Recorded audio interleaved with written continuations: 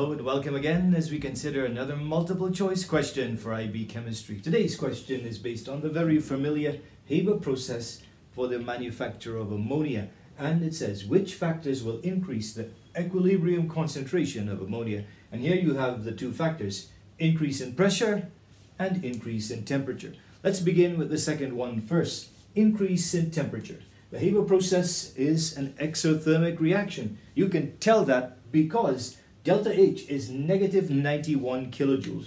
Once delta H is negative, you know you have an exothermic process. When you have an exothermic process, it means you are considering a reaction profile that looks something like this, with reactants having more energy than products. So it means that an increase in temperature is going to favor this direction, products to reactants more, because it's got the bigger barrier to cross, and it's going to be less favorable for this.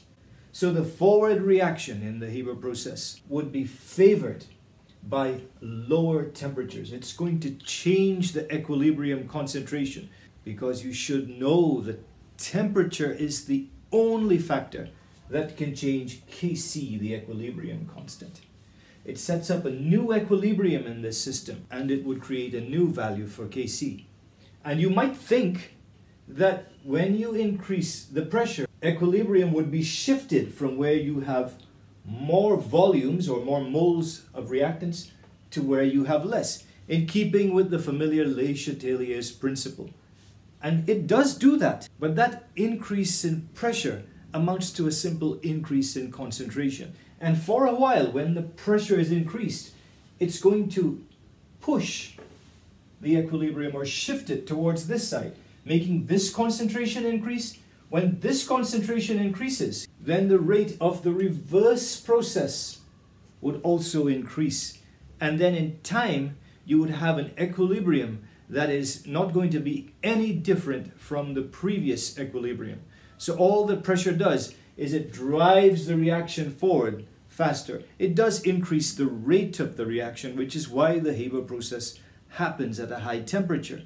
But increasing the rate does not mean that it would change the equilibrium concentration of ammonia. So the equilibrium concentration of ammonia would not be increased by an increase in pressure, even though that increase in pressure shifts the equilibrium this way.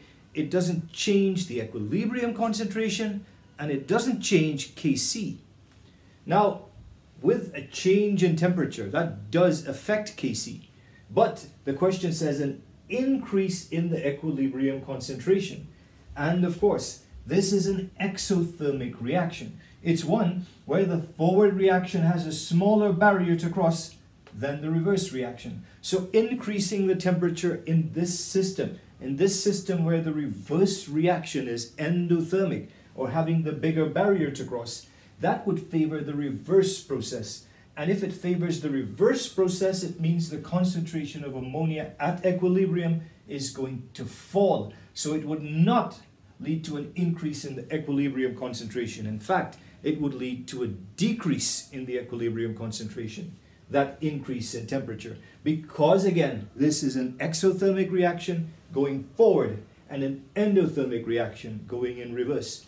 And the endothermic reaction with the bigger barrier benefits more, or is favored more by the higher temperature, because it's got that bigger barrier. 1 is not correct and 2 is not correct. So your answer is D, neither 1 nor 2.